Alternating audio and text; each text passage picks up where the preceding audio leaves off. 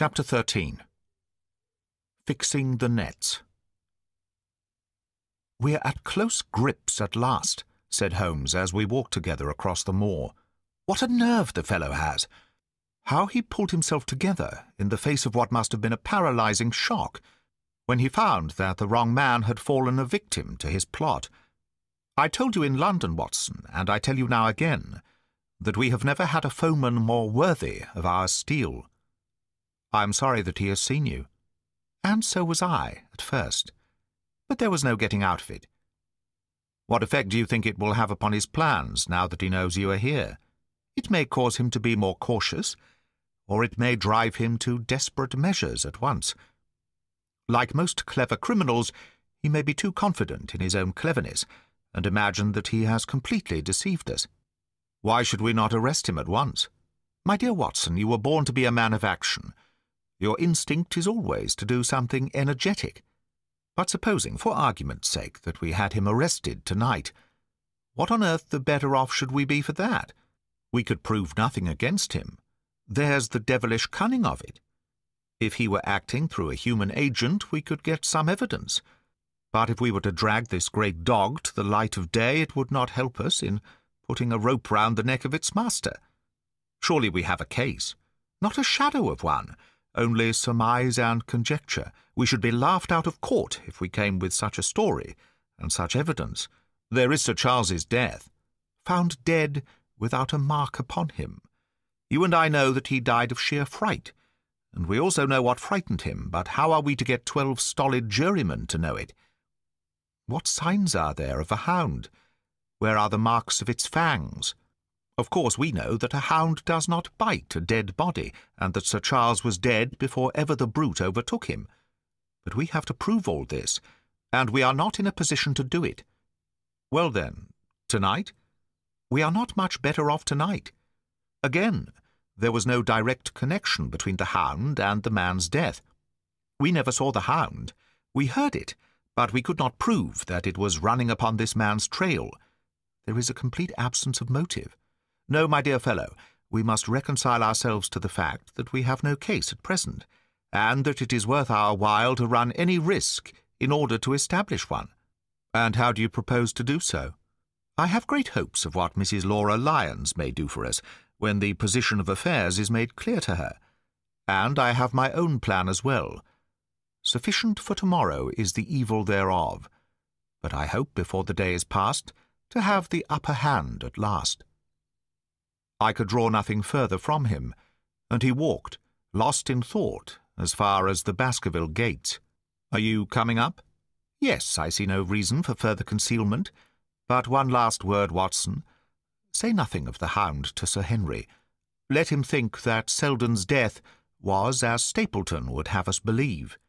He will have a better nerve for the ordeal which he will have to undergo tomorrow, when he is engaged, if I remember your report aright, to dine with these people, and so am I.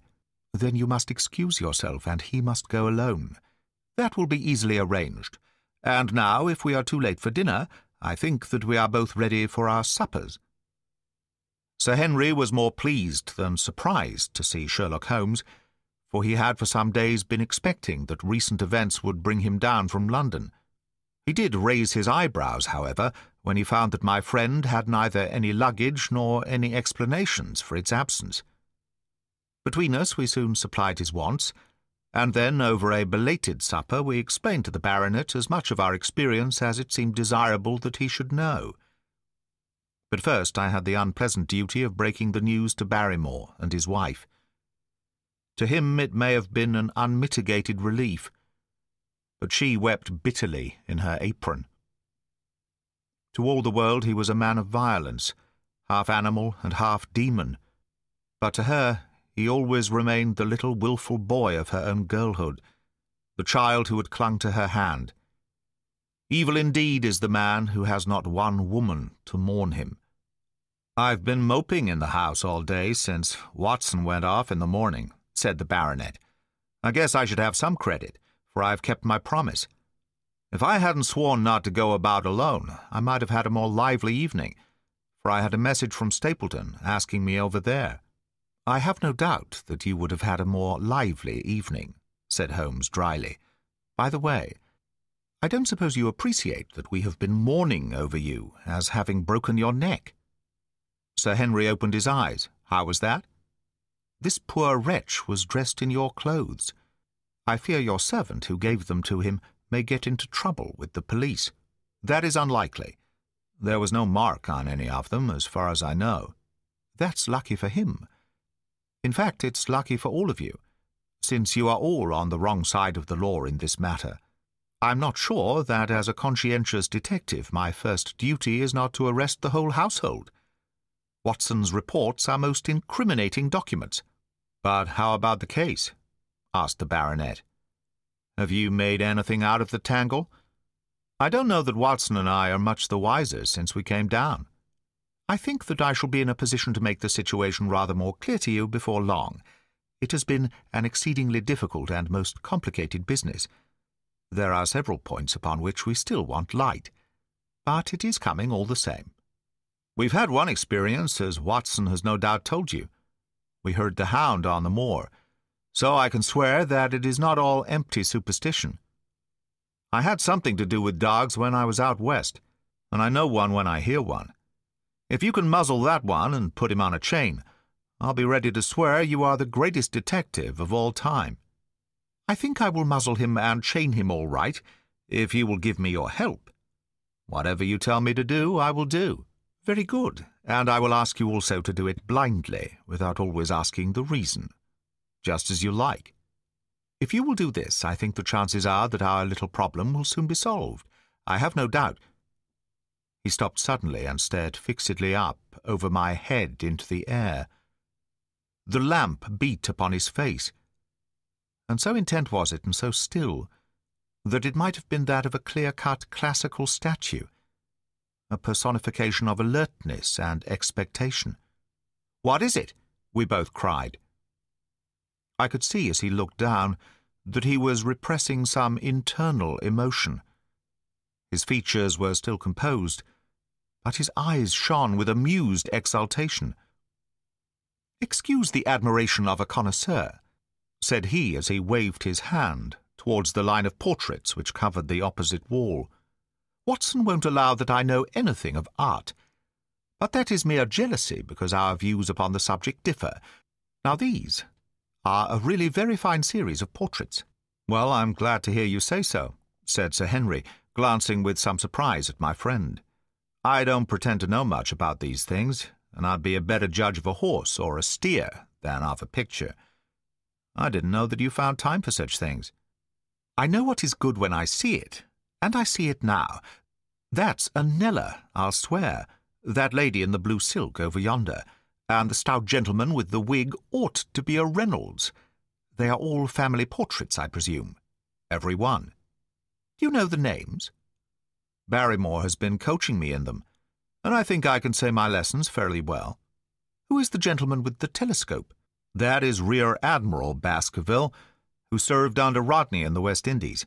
The man with the blue coat and the roll of paper is Sir William Baskerville, who was chairman of committees of the House of Commons under Pitt." "And this cavalier opposite to me, the one with the black velvet and the lace?" "Ah, you have a right to know about him. That is the cause of all the mischief, the wicked Hugo, who started the Hound of the Baskervilles. We're not likely to forget him." I gazed with interest and some surprise upon the portrait. "Dear me," said Holmes, "he seems a quiet, meek-mannered man enough, but I dare say that there was a lurking devil in his eyes. I had pictured him as a more robust and ruffianly person." "There's no doubt about the authenticity, for the name and the date, 1647, are on the back of the canvas." Holmes said little more, but the picture of the old roisterer seemed to have a fascination for him, and his eyes were continually fixed upon it during supper.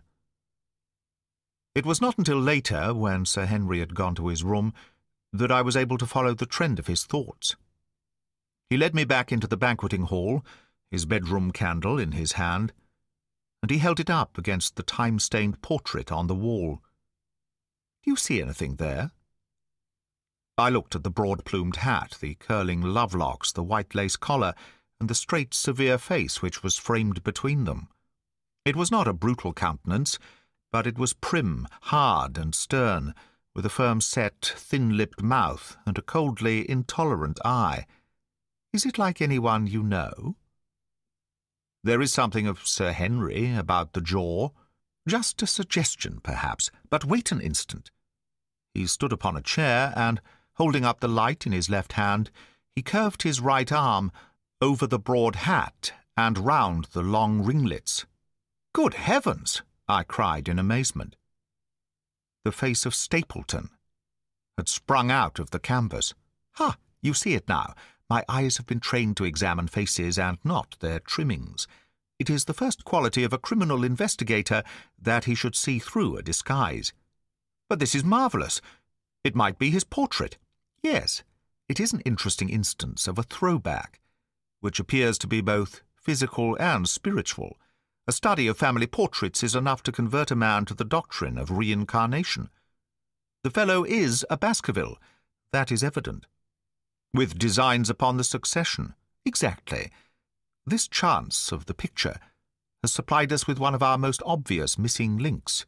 We have him, Watson, we have him. And I dare swear that before tomorrow night he will be fluttering in our net, as helpless as one of his own butterflies. A pin, a cork, and a card, and we add him to the Baker Street collection." He burst into one of his rare fits of laughter as he turned away from the picture. I have not heard him laugh often, and it has always boded ill to somebody. I was up betimes in the morning, but Holmes was afoot earlier still, for I saw him as I dressed coming up the drive. "Yes, we should have a full day today," he remarked, and he rubbed his hands with the joy of action. "The nets are all in place, and the drag is about to begin.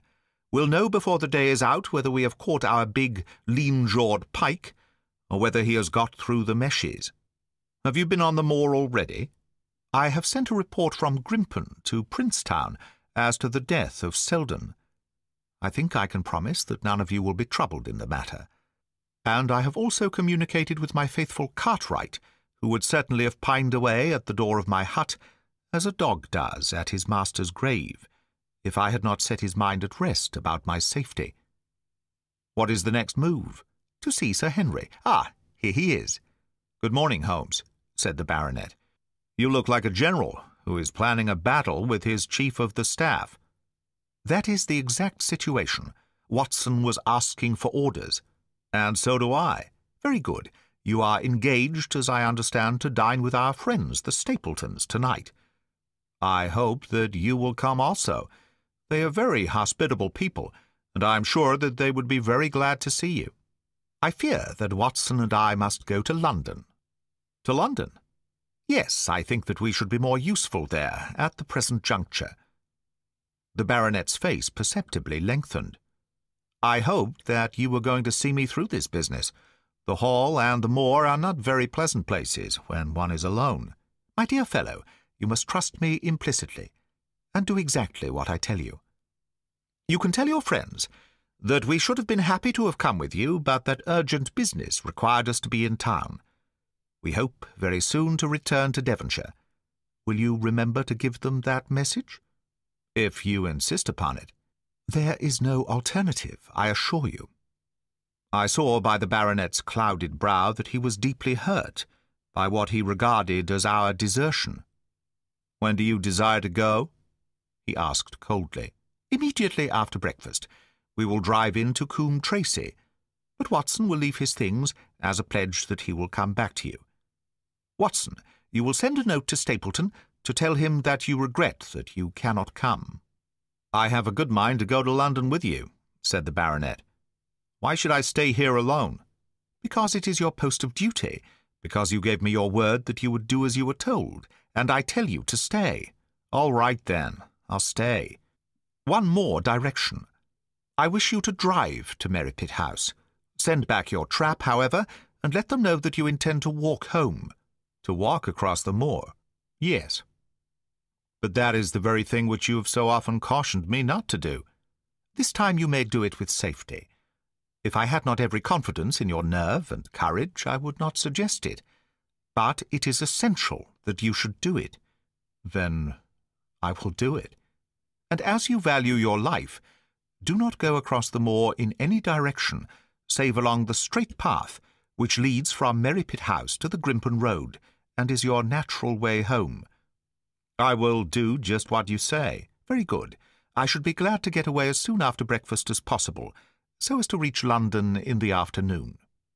I was very much astounded by this programme, though I remembered that Holmes had said to Stapleton on the night before that his visit would terminate next day. It had not crossed my mind, however, that he would wish me to go with him. Nor could I understand how we could both be absent at a moment which he himself declared to be critical. There was nothing for it, however, but implicit obedience. So we bade good-bye to our rueful friend, and a couple of hours afterwards we were at the station of Coombe Tracey, and had dispatched the trap upon its return journey. A small boy was waiting upon the platform. "Any orders, sir?" "You will take this train to town, Cartwright. The moment you arrive, you will send a wire to Sir Henry Baskerville in my name to say that if he finds the pocket-book which I have dropped, he is to send it by registered post to Baker Street." "Yes, sir." "And ask at the station if there is a message for me." The boy returned with the telegram, which Holmes handed to me.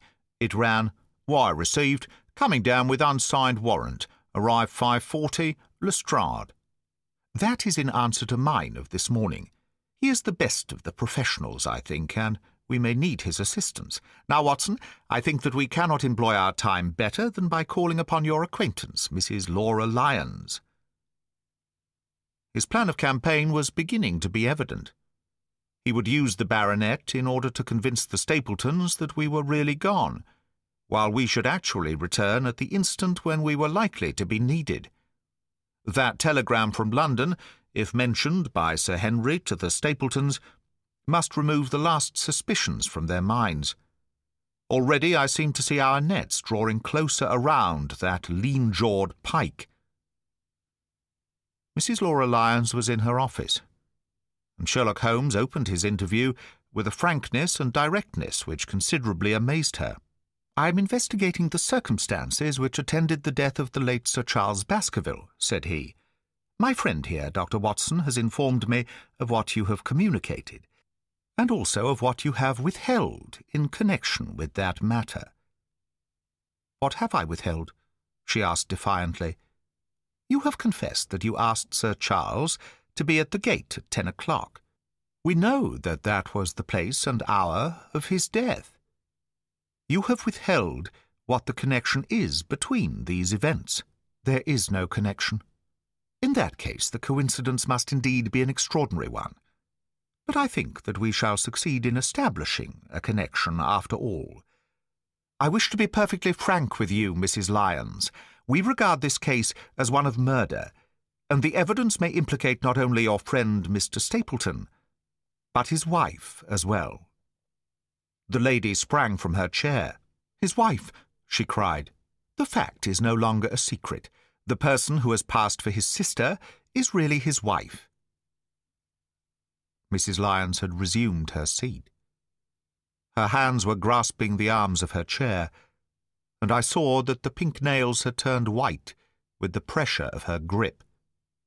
"His wife," she said again. "His wife. He is not a married man." Sherlock Holmes shrugged his shoulders. "Prove it to me. Prove it to me, and if you can do so—" The fierce flash of her eyes said more than any words. "I have come prepared to do so," said Holmes, drawing several papers from his pocket. "Here is a photograph of the couple taken in York 4 years ago. It is endorsed Mr. and Mrs. Vandeleur. But you will also have no difficulty in recognizing him and her also, if you know her by sight. Here are 3 written descriptions by trustworthy witnesses of Mr. and Mrs. Vandeleur, who at that time kept St. Oliver's private school. Read them, and see if you can doubt the identity of these people." She glanced at them, and then looked up at us with the set, rigid face of a desperate woman. "Mr. Holmes," she said, "this man had offered me marriage on condition that I could get a divorce from my husband. He has lied to me, the villain, in every conceivable way. Not one word of truth has he ever told me. And why? Why? I imagined that all was for my own sake. But now I see that I was never anything but a tool in his hands. Why should I preserve faith with him who never kept any with me? Why should I try to shield him from the consequences of his own wicked acts? Ask me what you like, and there is nothing which I shall hold back. One thing I swear to you, and that is that when I wrote the letter, I never dreamed of any harm to the old gentleman, who had been my kindest friend." "I entirely believe you, madam," said Sherlock Holmes. "The recital of these events must be very painful to you, and perhaps it will make it easier if I tell you what occurred. And you can check me if I make any material mistake. The sending of this letter was suggested to you by Stapleton? He dictated it. I presume that the reason he gave was that you would receive help from Sir Charles for legal expenses connected with your divorce?" "Exactly. And then, after you had sent the letter, he dissuaded you from keeping the appointment. He told me that it would hurt his self-respect, that any other man should find the money for such an object, and that though he was a poor man himself, he would devote his last penny to removing the obstacles which divided us. He appears to be a very consistent character. And then you heard nothing until you read the reports of the death in the paper?" "No." "And he made you swear to say nothing about your appointment with Sir Charles?" "He did. He said that the death was a very mysterious one, and that I should certainly be suspected if the facts came out. He frightened me into remaining silent." "Quite so. But you had your suspicions?" She hesitated and looked down. "I knew him," she said. "But if he had kept faith with me, I should always have done so with him. I think that on the whole you have had a fortunate escape," said Sherlock Holmes. "You have had him in your power, and he knew it. And yet you are alive. You have been walking for some months very near to the edge of a precipice. We must wish you good morning now, Mrs. Lyons, and it is probable that you will very shortly hear from us again. Our case becomes rounded off, and difficulty after difficulty thins away in front of us," said Holmes, as we stood waiting for the arrival of the express from town. "I shall soon be in the position of being able to put into a single connected narrative one of the most singular and sensational crimes of modern times. Students of criminology will remember the analogous incidents in Godno, in Little Russia, in the year 66. And, of course, there are the Anderson murders in North Carolina. But this case possesses some features which are entirely its own. Even now we have no clear case against this very wily man, but I shall be very much surprised if it is not clear enough before we go to bed this night." The London express came roaring into the station, and a small, wiry bulldog of a man had sprung from a first-class carriage. We all three shook hands, and I saw at once, from the reverential way in which Lestrade gazed at my companion, that he had learned a good deal since the days when they had first worked together. I could well remember the scorn which the theories of the reasoner used then to excite in the practical man. "Anything good?" he asked. "The biggest thing for years," said Holmes. "We have 2 hours before we need to think of starting. I think we might employ it in getting some dinner, and then, Lestrade, we will take the London fog out of your throat by giving you a breath of the pure night air of Dartmoor. Never been there? Ah, well, I don't suppose you will forget your first visit."